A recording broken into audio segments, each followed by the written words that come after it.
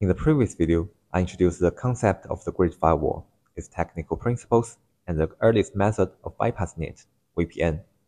As you might already know if you watched the previous video, the essence of circumventing the Great Firewall is to enable free access to the internet by preventing the firewall from intercepting encrypted traffic.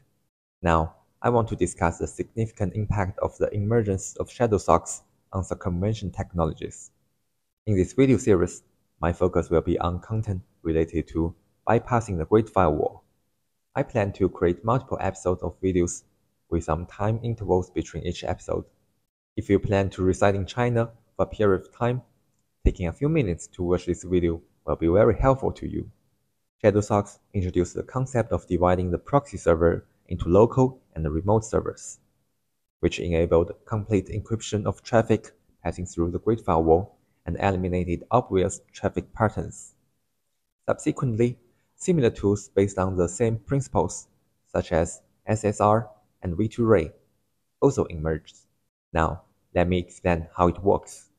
First, a data packet is sent from the local computer to initiate a data encryption request to the local Shadowsocks server.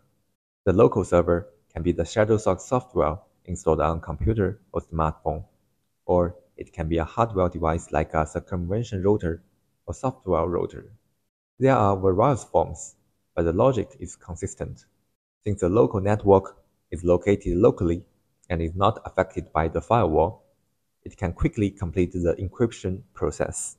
Subsequently, after DNS resolution and passing through the backbone network, the data packet reaches the international gateway.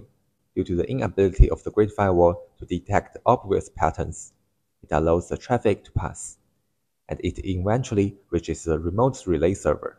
The remote relay server can be the user's own VPS or a server provided by a Shadowsocks service provider. The server decrypts the data and forwards it to the target website, for example, Google, waiting for a response.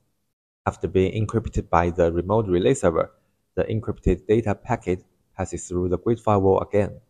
Since the firewall cannot identify obvious patterns and the data is not plain HTTP, it cannot detect sensitive keywords and can only choose to allow the traffic.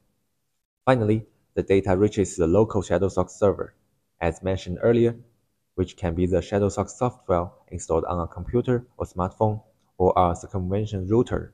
After decryption, the data packet is sent back to the local computer. This process represents the basic working principle and logic of Shadowsocks. Although subsequent tools like SSR and V2Ray have minor differences in specific details, they are based on this fundamental logic.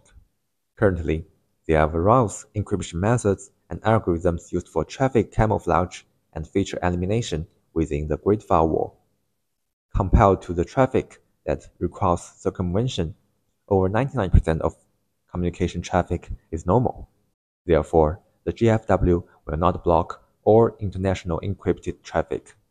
Hence, it can be said that the current implementation principles, similar to Shadowsocks, are relatively secure.